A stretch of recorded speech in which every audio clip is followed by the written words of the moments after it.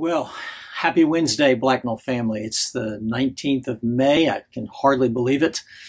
But greetings in the name and the spirit of Jesus Christ. We are, as you can well imagine, trying to adjust to the latest information we've received from the CDC.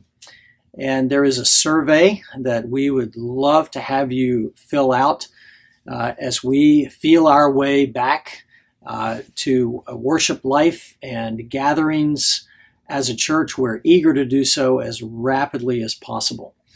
We are going to be increasing our level of singing on Sunday morning gatherings, even while we ask you to continue to wear masks, because we're still waiting for and looking forward to the time when everybody can get vaccinated who wants to get vaccinated. And in the meantime, we know that we are eager to lift our voices in praise. So the compromise for the moment, and it's changing week by week, is that we'll continue to wear masks, but we will be adding singing more frequently in our Sunday morning worship. And that's really good news for me, and I know it is good news for you too.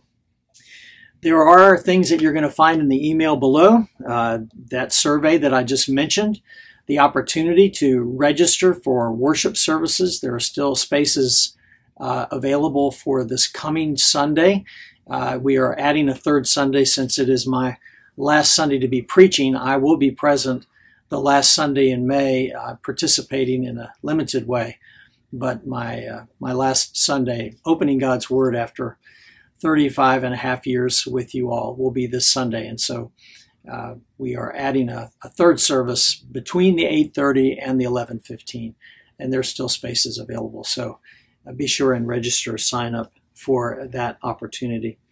There is more information in the email below about events that are taking place around Betsy's and my departure into retirement.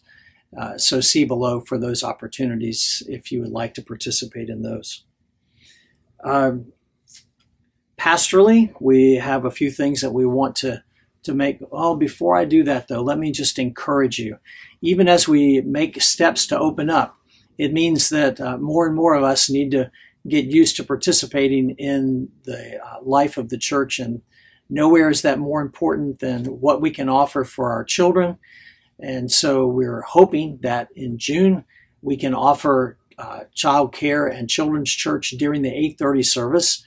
And if we have more volunteers, then we will be looking forward to expanding those offerings as rapidly as we can. So if you can participate in child care for the 8:30 service, please let us know. You can sign up for that. Now, pastorally, celebrations, we are eager to say congratulations to Abby Turner on the occasion of her marriage. And I would invite your prayers for Amy Wizenan and Joe Crawl on the soon-to-be marriage between the two of them. And Grant Demarest is soon to be married to his fiancée, Katie. So let's be praying for those three couples as they begin their lives together. There are folks who need our prayers for healing. Oscar Schoenfeld, as many of you know, is Allie's brother, is waiting for a heart transplant. Joe Krupe is recovering from a hip surgery. There are many who are looking for job placements. Joe Bone is facing some serious surgery. All of these folks and others need our prayers. Once again, I want to say thank you to you as a congregation as we anticipate our stepping away from Blacknell. It has been the greatest privilege of our lives to be with you. God bless you.